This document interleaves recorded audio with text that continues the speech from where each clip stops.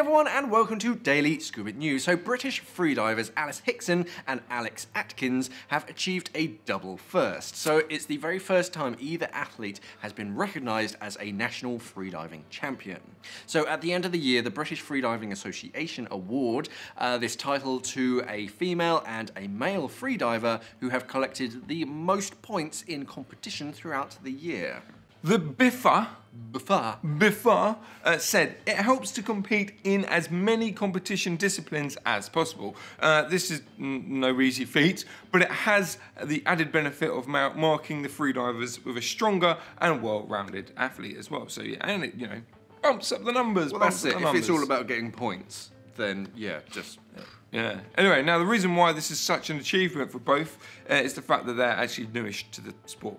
Yeah, so Alice has been teaching freediving since 2014, but it's sort of mainly been in the pool. 2019 marks the very first time she even dipped her toes into the ocean to freedive, and as we all know, she well and truly smashed it. As for Alex, well, he took his first freediving course in 2017, so both really are relatively fresh to the sport, and both are well and truly smashing it. Yeah, literally, Alice's first time in the ocean. She obviously did a bit of training, just smashing records left, right, and centre.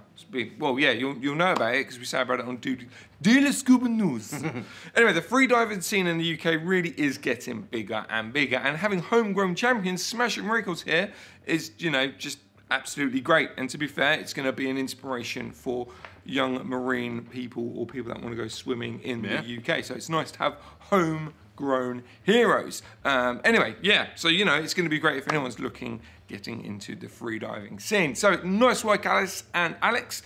Keep up the amazing work, and we can't wait to see what you guys and girls get up to in 2020. So show your love in the comments with a swimming emoji.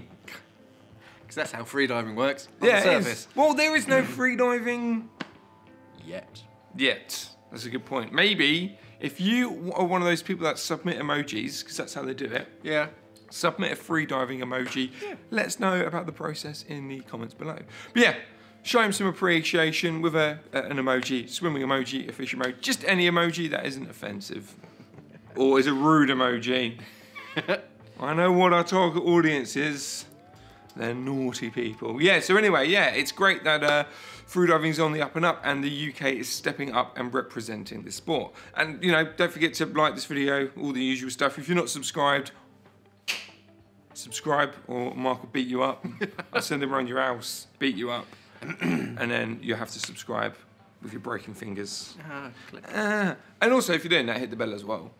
Anyway, I'm going to go now. So thanks for watching, and as always, stay classy, scuba divers. They came across a rather depressing discovery. They came across thousands of miniature craters, and most of these craters had sadly been created by Mark's very own rubbish. Sorry. It's all yours. So the now dubbed trash craters were spotted during a series of underwater AUV surveys, which